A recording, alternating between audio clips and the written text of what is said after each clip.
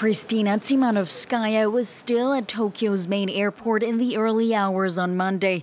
The Belarusian athlete said she was safe and under police protection after she was taken to the airport against her will. In a video posted on social media, Timanovskaya alleged that she had been pressured by team officials to quit the Tokyo Olympics and leave the country. This after she criticized her coaching team online.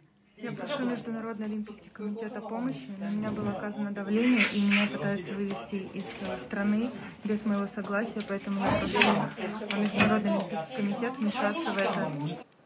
In a statement, the Belarusian Olympic Committee, led by President Alexander Lukashenko's son, said coaches had decided to withdraw Timanovskaya from the Games on doctors' advice about her, quote, emotional and psychological state. But according to an activist group supporting Timanovskaya, her life could be in danger.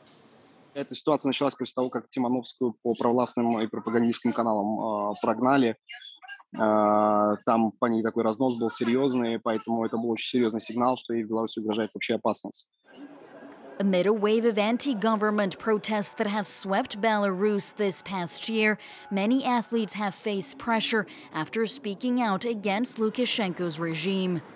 Спортсменов очень многих увольняли с национальных команд, кому-то угрожали, кто-то был вынужден выехать.